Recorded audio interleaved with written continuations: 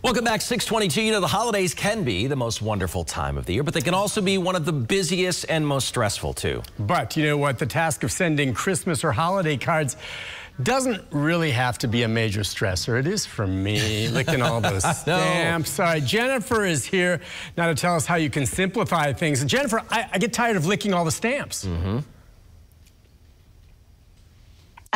Nick, you realize there are you have options. But, you know, guess what? I got my first Christmas card of the year already from some viewers, Lori Dixon and Tommy Carrington. Thank you so much. From Lawrenceburg. They are all over it this year.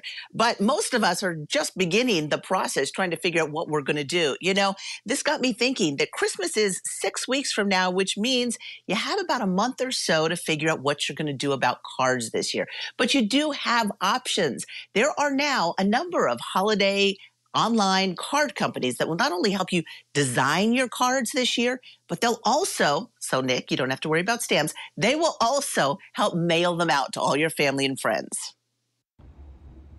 Bridget Adams loves receiving those personalized holiday cards filled with cute family photos, but making and sending them was just so time-consuming. It would take me about 4 or 5 hours to do my own. Switching to an online card service helped Bridget save time by streamlining the process. You select a template, add photos and a message, pick the quantity you want, and pay. But with so many companies, how do you know which one is right for you? Consumer Reports ordered cards from 10 brands and evaluated features like photo and paper quality, ease of ordering, customization options, and pricing. The pick for best high-end cards? Shutterfly's Tiny Prints. They're pricey, but their paper and photo quality were unmatched. The company will even address and mail your cards out for an additional fee. The best mid-sized pick? Nation's Photo Lab. Offers fewer options for customizing cards, but delivers beautiful photo quality. Another option that won't break the bank? Artifact Uprising, which has good photo and paper quality for the price and can address your envelopes for an additional charge.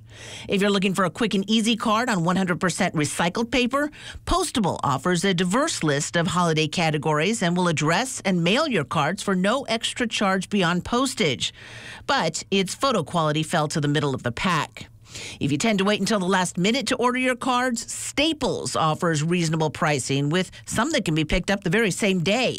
However, Consumer Reports found the photo quality isn't as good as most other cards. Bottom line, no matter which service you choose, taking some of the stress out of your holidays is the gift that keeps on giving. Knowing that my cards are in the mail and out of the house is just such it's such a relief.